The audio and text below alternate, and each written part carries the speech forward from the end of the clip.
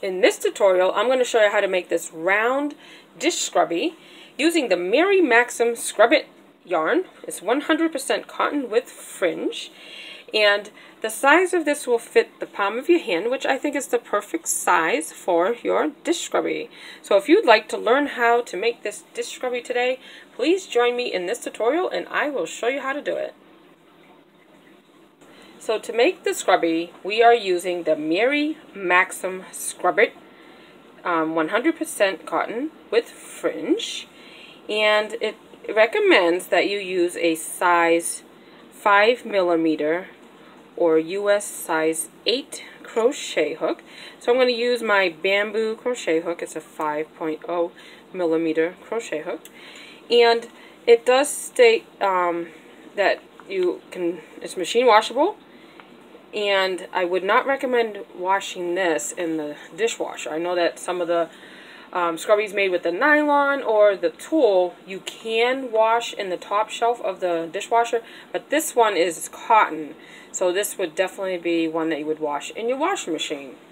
So the color that we're going to use to make this scrubby is called Harbor. It has an off-white color, blue and tan, so it's very pretty. So let's go ahead and begin. So I'm going to go ahead and remove the label. Okay, so I'm going to go ahead and we're going to start off with a magic ring. Okay, so let's go ahead and make our magic ring.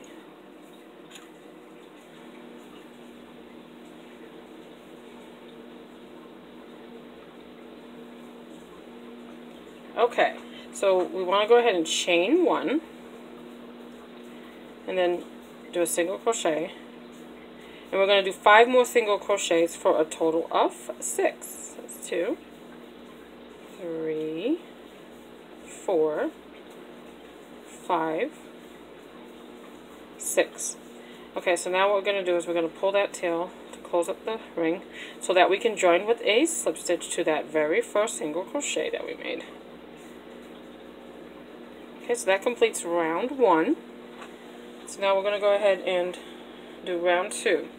So we're going to chain 1, and we're going to do a single crochet into the same stitch, and then you're going to do another single crochet into that same stitch. So 2 single crochets into that stitch, and then we're going to do 2 single crochets in every stitch around for this round. 2. Okay, next one we'll have 2. Okay, so now we do want to use a stitch marker. So you can use a piece of yarn, or since I have the magic tail sticking out here, I'm going to use that as my stitch marker. So I'm just going to go ahead and insert it into that first single crochet I did, and pull that tail through so I know where I began the round. Okay, so now we're doing 2 single crochets in every single stitch. So I'm going to continue. The next stitch will have 2. 2 into the next one. And then 2 single crochets into the next stitch.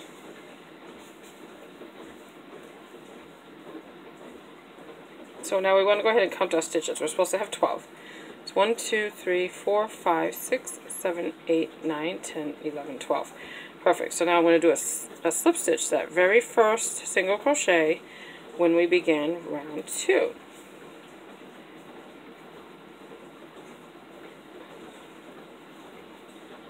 Okay, so we are going to do the third round now.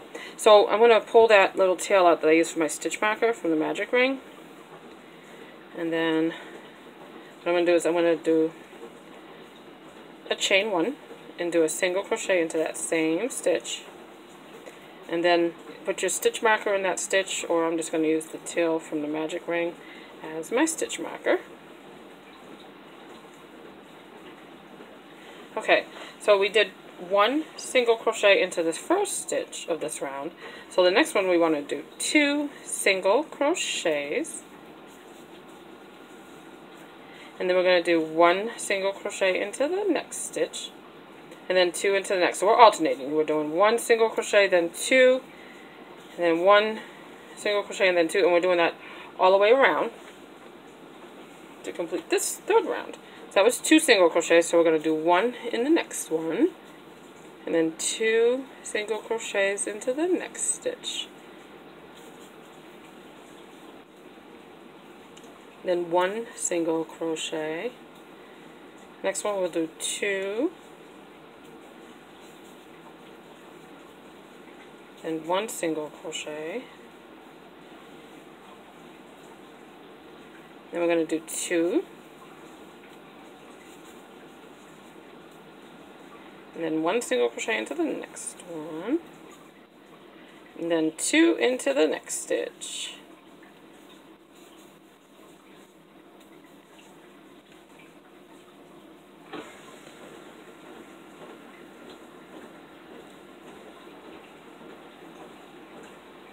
Okay, so now we want to go ahead and count our stitches, because we should have 18 stitches when we're done with round 3. Let me go ahead and count. It's 1, 2, 3, 4, 5, 6, 7, 8, 9, 10, 11, 12, 13, 14, 15, 16, 17, 18. Perfect. So now I'm going to join with a slip stitch that very first stitch that we did there of round 3. Okay, so that completes round 3. So now I'm going to go ahead and remove that stitch marker that I'm using the tail for that. And then I'm going to chain 1. And then I'm going to do a single crochet into that same stitch. And then you want to replace your stitch marker. Okay, so this one we did 1. The next stitch we'll do a single crochet. So a single crochet into the first stitch, 1 single crochet into the next stitch. Now the next stitch we're going to do 2 single crochets.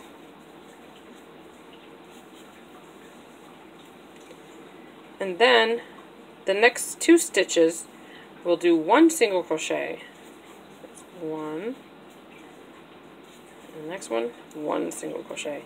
Okay, into the next stitch we want to do 2 single crochets.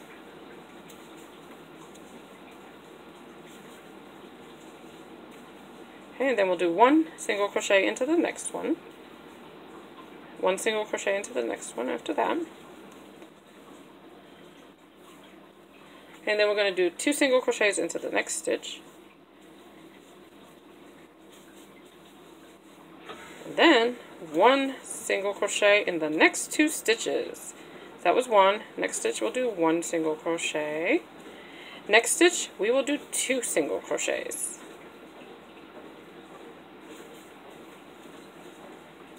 Okay, next one, 1 single crochet, and then the next one after that, 1 single crochet. Okay, so in the next stitch we want to do 2 single crochets.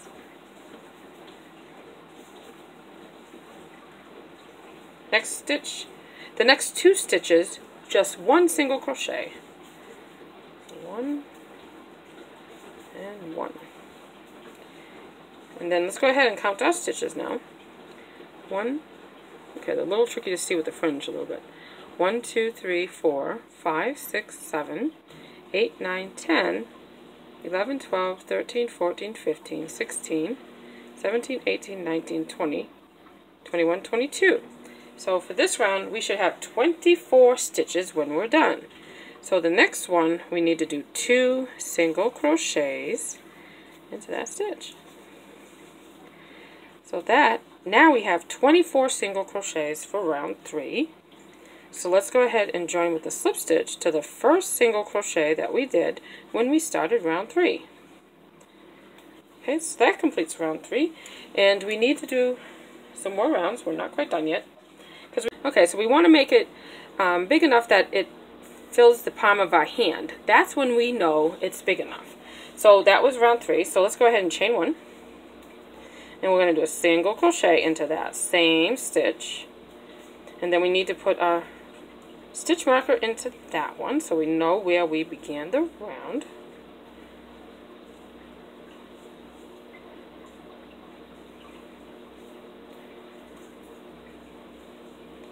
Okay, so now the next 2 stitches we will do 1 single crochet.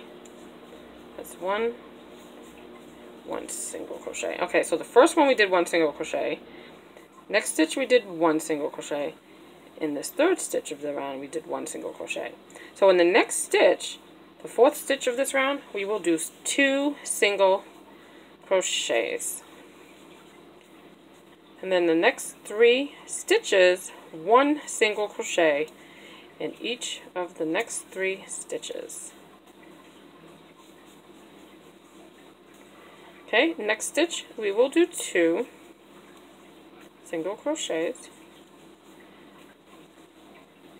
And then the next 3 stitches we will do 1 single crochet in each stitch. Okay, so that's 1 single crochet in this one, and 1 single crochet in the third. Okay, so the next stitch we want to do 2 single crochets.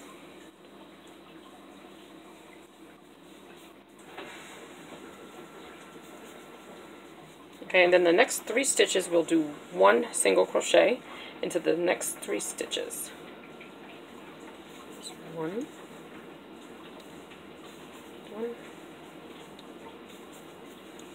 okay, in the next stitch we're going to do 2 single crochets into the same stitch, and then 1 single crochet into the next 3 stitches.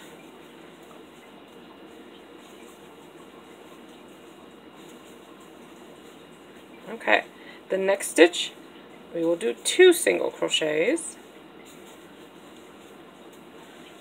Okay, in the next stitch we're going to do 1 single crochet. So we're going to do 1 single crochet in the next 3 stitches. Let's go ahead and do 1 single crochet. Next stitch, 1 single crochet. 1 single crochet in the next stitch. So in this next stitch we will do 2 single crochets. So, okay, so when we're done with this round, we should have 30 single crochets. So I'm going to go ahead and count my stitches. 1, 2, 3, 4, 5, 6, 7, 8, 9, 10, 11.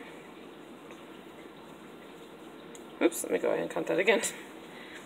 Okay, so that was 1, 2, 3, 4, 5, 6, 7, 8, 9, 10, 11, 12, 13, 14, 15, 16, 17, 18, 19, 20, 21, 22, 23, 24, 25, 26, 27, 28, 29, and 30. Perfect. So now we're going to join with a slip stitch to that first single crochet that we did when we started the round. Okay, so that completes round 4. Okay, so I'm going to go ahead and we're going to start round 5. So I'm going to take my stitch marker out, and we're going to do a chain stitch, and then we're going to do 1 single crochet into this stitch here. Let's go ahead and replace our stitch marker so we know where we began the round. And this is round 5. Okay, so we did 1 single crochet into this one, so we want to do 1 single crochet into the next 3 stitches. There's 1 single crochet, 1. So that was 1 single crochet here in the next 3 stitches. So the first 4 stitches of this round we did 1 single crochet. So now we want to do 2 single crochets into the next stitch. Okay, and then we're going to do 1 single crochet into the next 4 stitches. 1, 2, 3, 4. Okay, and then we did 1 single crochet into these 4 stitches there. So the next stitch we're going to do 2 single crochets.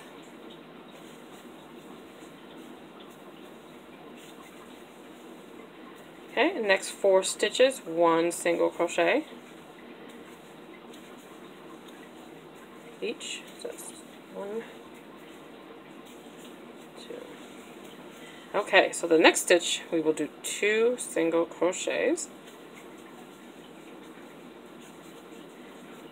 Okay, and then we're going to do 1 single crochet into the next 4 stitches.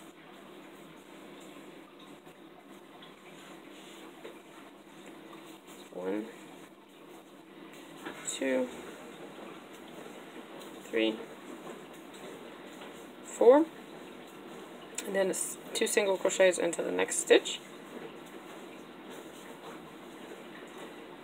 and then 1 single crochet into the next 4 stitches. 1, 2, 3, 4. Okay, and then 2 single crochets into the next stitch, and then we're going to do 1 single crochet into the next 4. So there's 1, 2, 3, 4. And then the next stitch we will do 2 single crochets.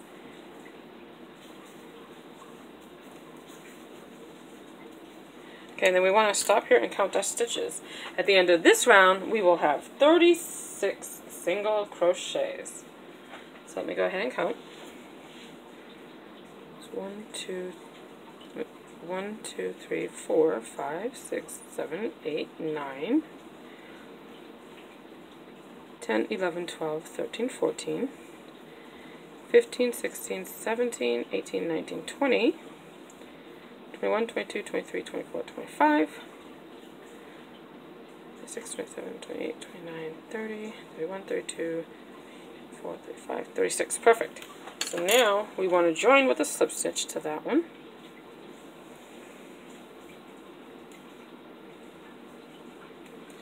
Join with a slip stitch. Done with round 6, and now that we have 36 single crochets, we are done. You can see the size fills the palm of your hand, and I think that's the perfect size for this simple scrubby.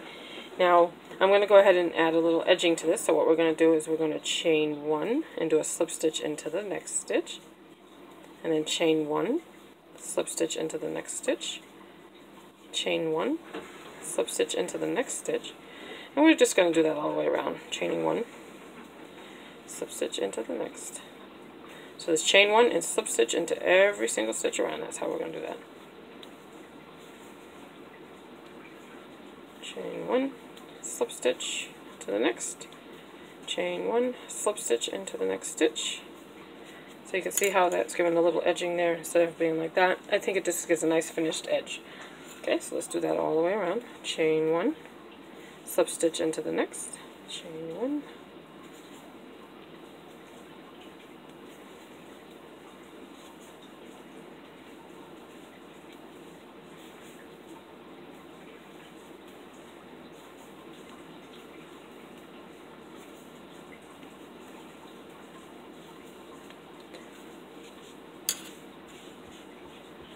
okay, so there we go. I'm going to keep doing that all the way around. Chain 1, slip stitch, chain 1, slip stitch, chain 1, slip stitch,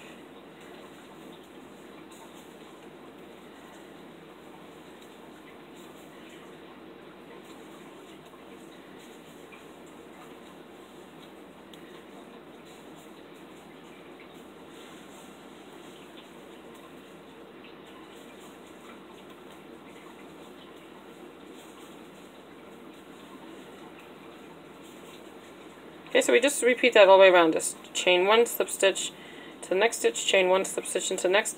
So I'm going to go ahead and pause the video until I'm finished with this round, and then I will meet you back here. Okay, so I'm almost done with this round. I'm right here where the stitch marker is. So I did a chain 1. I'm going to do a slip stitch into this one, and then we're ready to fasten off. So I'm going to cut my yarn here.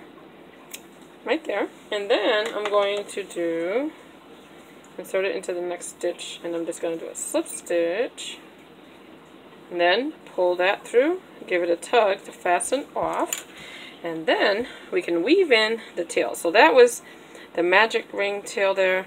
I pulled it through to use it as a stitch marker, so I'm going to pull that out of there. I'm just going to give it a tug to close up that center circle, and then I'm going to weave in that tail to finish off. Okay.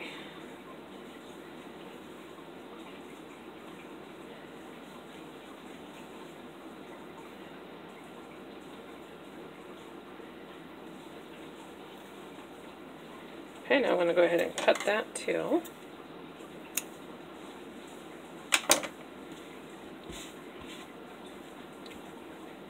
Okay, now weave in this tail.